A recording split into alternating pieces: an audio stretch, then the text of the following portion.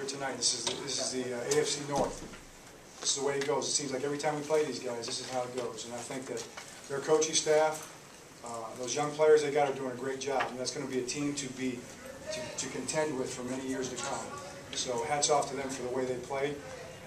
Hats off to our players. All right, it's tough to win in this league, and sometimes you're going to win and you're going to look great doing it in one phase or two phases or all three phases. And sometimes you're going to win and it's not going to look great, but you got to find a way to win anyway. And that's what our guys did. And some guys stepped up and made some plays when they had to be made. I thought our secondary made some plays when they had to be made, especially at the end there when they're knocking on the door. Guys coming up with plays. Webby made a bunch of plays there. Ed was in great position to make plays. Kerry Williams. Okay, Kerry Williams, the difference in the game with the interception return for a touchdown. You know, here's a guy that was under a lot of heat from you all, but he wasn't under heat in our building, all right, because we know what kind of a player he is, and he comes up big. You know, that's what you have faith in your guys and believe in your guys, and he's. I think he deserved that. So